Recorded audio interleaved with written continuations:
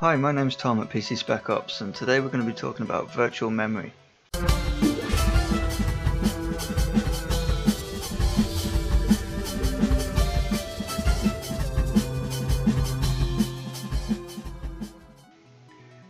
In your PC, one of the biggest bottlenecks, or two of the biggest bottlenecks, are the system's memory and the hard drives. By adding a faster hard drive or an SSD, solid state drive, or more memory or faster memory, you can increase the processing rate for data.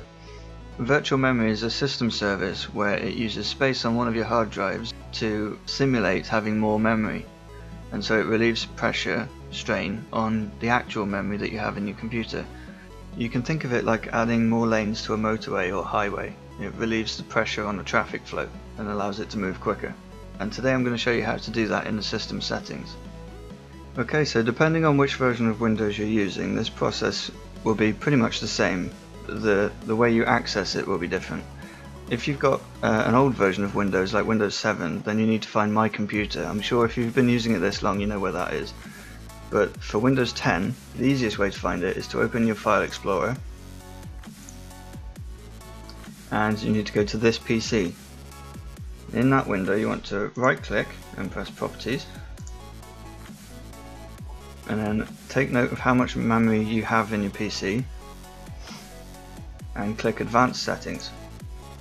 Then at the top in the tabs you want to go to Advanced and Performance, click Settings, and at the top again Advanced, and here you'll see Virtual Memory, and it will tell you how much is already assigned. So you click Change. My computer has 16 gigabytes of RAM memory, so the general rule is that you want to double the amount of physical memory you have, or as close to as you can, depending on how much hard drive space you have left. If you've got a separate drive or a second drive, then you want to use that because it will relieve strain on the system drive and save using up lots of space on that drive. So mine's set on my secondary drive.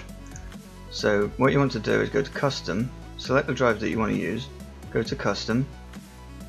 The initial size, I tend to put in the amount of memory that I have in my computer, and for maximum size you set it to double that, so it can use as much as it needs, up to double that amount.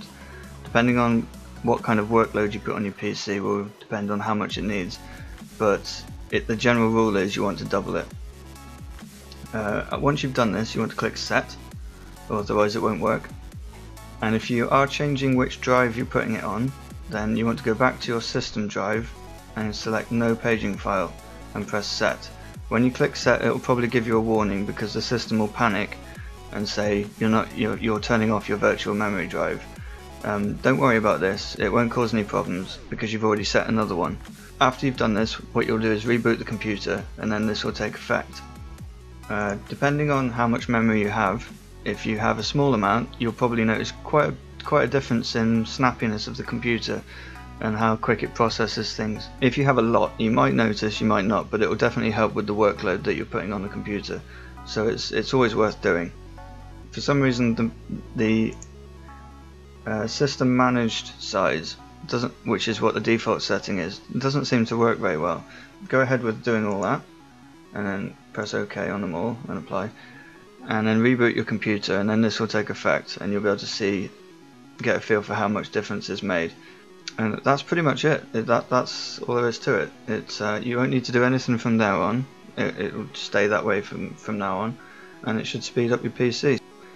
Anyway, thanks for watching. I've got a few more videos on my channel now that help with speeding up your computer, from turning off Cortana in Windows 10 because that takes a lot of pressure off and makes the search bar work the way it should instead of directing you to the internet all the time, or a map or something, and running disk cleanup, which is something you should be doing regularly, which speeds up your computer.